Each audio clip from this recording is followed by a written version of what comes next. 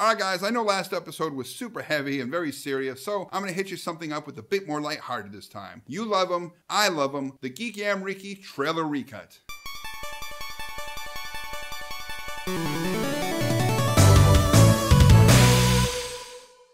So you guys have really been loving the Geeky Amreeki trailer recuts, so I thought I'd give you a few more because they are a lot of fun to do. Now remember, the rules are I can only use the existing trailer footage. I can't take any other parts from the movie or anything else. I can only take what's in that trailer, cut it down to something shorter because 1-minute trailers are always better. Then I'll slightly change the look through color grading and filtered effects, and I will pick something very different than what was used musically. So those are my rules for the Geeky Amreeki trailer recuts. Let's get to it.